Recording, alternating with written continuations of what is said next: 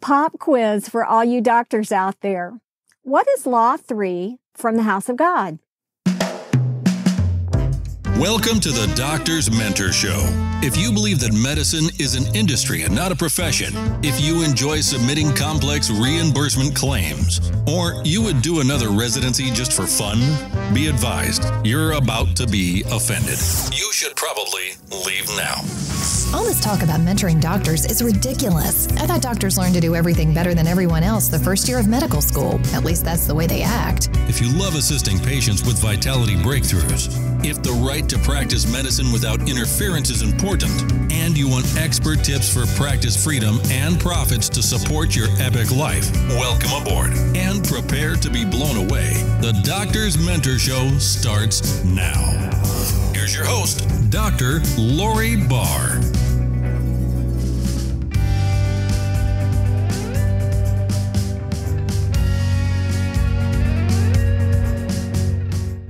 The summer before I started medical school, required reading for the incoming students was Samuel Shem's novel, House of God. Inside that novel was a blunt look at the inhumanity of the American medical system. More about that inhumanity in another show.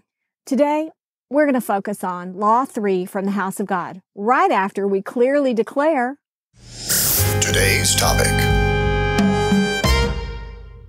Love. Law 3 from the House of God states, at a cardiac arrest, the first procedure is to take your own pulse. Anyone who has participated in a code understands the wisdom of this law for the best possible outcome in a stressful situation. Here's a variation on the third law that can help you develop the mindset necessary to grow the profitability of your ideal medical practice and to grow as a human being. It's a tool that you can use to take your own pulse with regard to your medical practice. What was that? A human being? That's right. No matter how much your practice or your training has dehumanized you, your colleagues, and your patients, there's a simple tool you can develop to improve your own mindset and the mindset of those around you.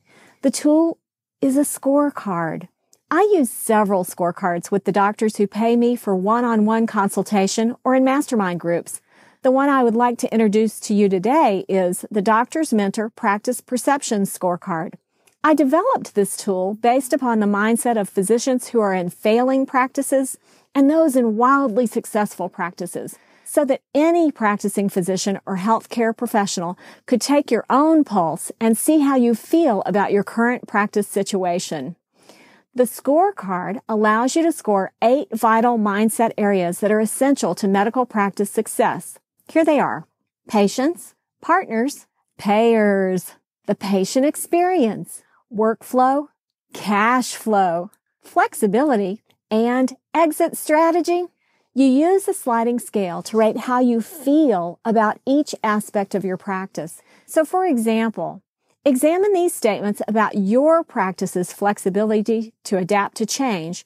In this situation, on one end of the scale, the low end, the failing practice mentality, the mindset is, the way we've always done it seems to keep the doors open, at least for this year. That's good enough for me. And at the other end, the successful, wildly successful practice mindset spectrum for flexibility is, only a cat is more flexible than we are in our practice. If things aren't changing, then we begin to worry. Are you getting this? Are you beginning to see how taking your own pulse regarding your current practice might open your eyes to possibilities you haven't considered? Now, you might be asking, Dr. Lori, we perform 360 reviews. Why do we need another scorecard?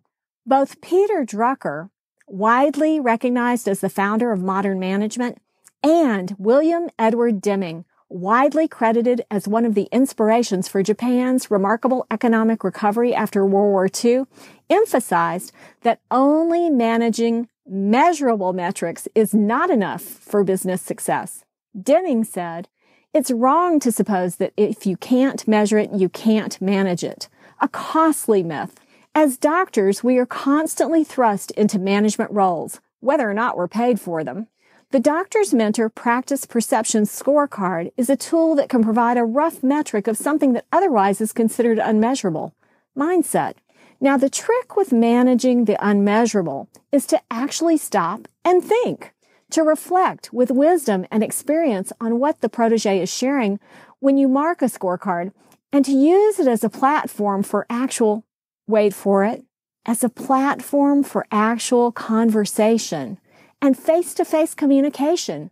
As you manage your practice, there are a number of factors, mostly feelings, like patient satisfaction for one, that cannot be directly measured, yet it is imperative to manage them for practice success. You can use a scorecard as the springboard for a conversation, for dialogue about what is possible in the ideal medical practice, where doctors and patients really are loved and respected as the amazing human beings they were created to be.